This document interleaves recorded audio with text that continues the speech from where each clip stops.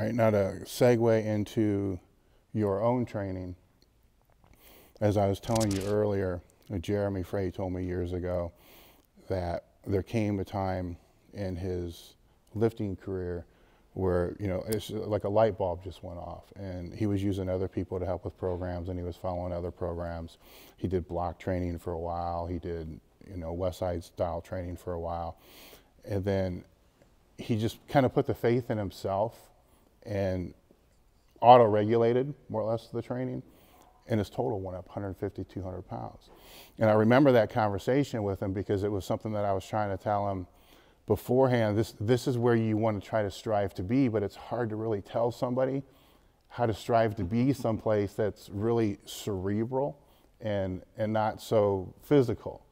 And then when he finally hit it, he was amazed with the progress. Yeah. But just based upon the numbers that you're lifting, you've been through that. So thinking back through, you know, all the years of your training, I'm sure like everybody else, you started with some kind of linear-based periodization, maybe block periodization, West Side periodization. What are some of the takeaways, positive takeaways, from each one of those things that help to kind of develop the Dan Green philosophy, meaning the philosophy that works for you, not a philosophy that you're going to take and try to tell everybody? But what are some of those takeaways that kind of carried over that you use now, but not in the full realm of that philosophy? Yeah, I think, you know, when I was first lifting, I was always just kind of following bodybuilding routines. You know, I'd bench like 3 sets of 8 and hit dumbbells and flies and all that stuff. And I think the good thing about that is you put on muscle. There's a lot of guys who come in and just want to lift heavy, but they don't fill out, and that's a problem. So learning how to, not just how to lift for volume, but how to, I think when I think about lifting like a bodybuilder, I think about making sure that you feel that the muscle's doing the work. Yes. You know, so you're feeling the motion, not just moving with power. You know, I spent like when I first started training as a power lifter, most of what I was doing was kind of based on reading stuff off of Elite and reading stuff off of the West Side page. You know, there's a ton of articles in both places that are all really great. You know, I went through probably like 2 years of following kind of a West Side training model, and that kind of that was working fine for me, but I still would see some places where I'm like, well, I'm doing everything I think I'm supposed to do. The results aren't quite there on everything I wanted. So the best thing for me is that I've gone to a lot of meets and I've met a lot of people. I've seen some other, you know, styles of coaching, and I've given them all a try. I think there was an article on Elite about the Finnish deadlifting program, which is all like based on doing deficit pulls and stiff leg deadlifts and just a lot of volume like that. And so I tried that and it worked great. I met another guy, the first time I came to the Arnold, he was a lifter, he competed in the deadlift meet, and I saw him train one day, and he did kind of the same thing. He had a lot of block pulls, he had a lot of deficits, and it was just like on deadlift day, he just deadlifted. It wasn't anything fancy, but the volume was there, the different heights and stuff. And, you know, I had my main training partner followed training from Josh Bryant. And so I kind of followed along with some of the benching that he was doing, and some of the stuff made a lot of sense. So I kind of modified it to what felt good for me. I wanted to do more of certain things and, you know, less of other things. So I kind of just adapted it. I think in the end, what I've kind of taken away from it is to be a good lifter, it's like a sport. Like any other sport, there's a skill to it. It's not just like the strongest guy doesn't just show up and win. You have to be the best. So being strong is half of it, but having the skill to actually execute the lifts, you know, that's really critical. Because if the only thing that matters is who had the most muscle, you just show up and weigh in. Yeah. You know, and that's who would win. That's not how it works, though. So for me, like, becoming skillful means you have to practice. So one of the things I also looked at was, as a weightlifter, I looked at the Bulgarian weightlifting team, and their program is sort of notorious for just training the main lifts. Yes. The reason being is that they're just getting really skillful on that main lift. So I started kind of doing that, where I have a lot of the main lift, competition lift in my training. But one of the things I learned from, you know, kind of the bodybuilding and the West Side is the variation is really king for building just general strength. So to me, I wanted to get both. So that's kind of how I figure out the program for myself now. I have part of it that's based on, you know, the competition lifts, part of it that's based on kind of variances that are that really target the right spots, and bodybuilding. So kind of a blend of those three things. So the key takeaway, and the reason why I wanted to ask him this question is, as he was talking, he went through 7 different training philosophies that he's gone through that's kind of mashed up to become what he's doing right now.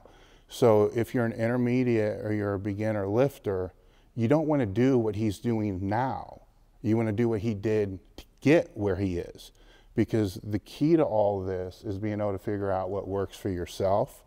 And certain things that he pointed out that he learned in the very beginning, the bodybuilding thing is a huge thing that I struggle with a lot of powerlifters right now, because to effectively work a muscle, if all you wanted to do was to build your triceps, or say it's a exercise you're doing at the end of your program, is it really necessary to use 100 pounds for dumbbell tricep extensions if you're just doing it for hypertrophy?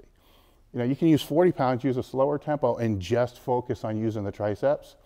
Or you can heave that shit up, you know what I'm saying? Yeah, I do a lot of shoulders and rows, and it's like, I see a lot of guys doing heavier shoulders, and I don't see a lot of guys doing heavier rows. I've been training that for a long time, but one thing when I do train with other guys, and I try to show them, like, you know, what to feel, what to do, they're just kind of like, what? They have a hard time understanding it. But and then when they do it, they're like, holy shit, that feels really good, but I need to go lighter. Yeah. See, that's a huge thing, though, because when you're talking about longevity in the sport, wear and tear of the joints, and the health aspect that you're talking about with your clients, if it's an exercise that isn't going to have the dynamic correspondence, or like you were talking about, carry over to the skill of the lift, and it's just there to build muscle, why beat the shit out of yourself if you can slower the tempo and do it like a bodybuilder to just build the muscle? You know, now we're not talking about your main exercises here, you know, and when he's talking about the skill of the sport, he's talking about the squat, bench, and deadlift as they're done in competition. Yeah, and when I train those, I do focus on like acceleration all the way through. You know, one of the things, you know, from Westside training, there's the concept of dynamic training. But one of the things that I see that people kind of mess up with it is it's not just good, like if you're deadlifting, go to a meet and you see some guys just like ripping the weight off the floor in the warm-up room, and then they go out for their attempt on the floor and they grind to a halt right at the knees. So you could look at them and say, wow, they're super explosive and fast, and they're in the warm-up room, they're going to be awesome, but then they can't grind at a slow speed. But the problem is you have to be able to accelerate the weight all the way through the lift, not accelerate off the floor, decelerate past the knees. That's not the same thing. So I think a lot of guys mess that concept up. It's sort of like the accelerate more, but sort of like, you know, you see the short lockouts, the high hips. You're sort of like shortening the range of motion.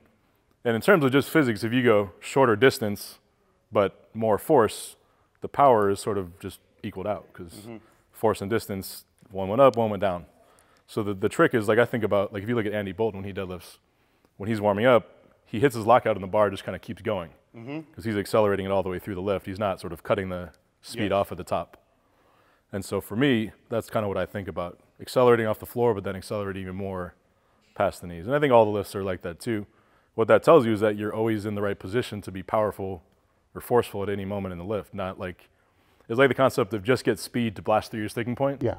That's fine. Of course you want to be fast, but at the same time, you want to be in the right position of the sticking point too. Yes. So it's kind of, it's not good enough to just do one if you want to be better. Exactly.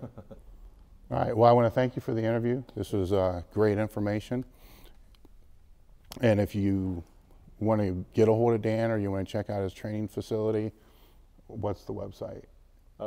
It is bossbarbell.com. There you go.